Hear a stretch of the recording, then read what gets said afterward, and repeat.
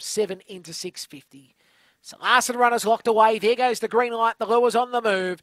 The third heat of the Newman McDonald Memorial Set Racing.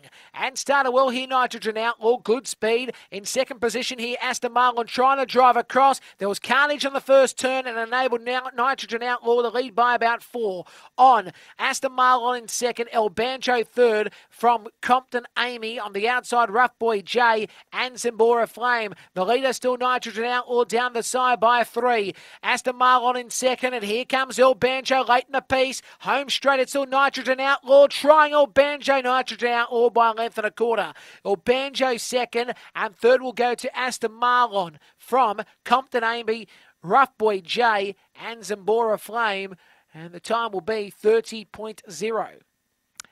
Nitrogen Outlaw 2, good winning the prize for Melissa Freetag, and it was a good win too. Trained by Melissa, it's a black dog.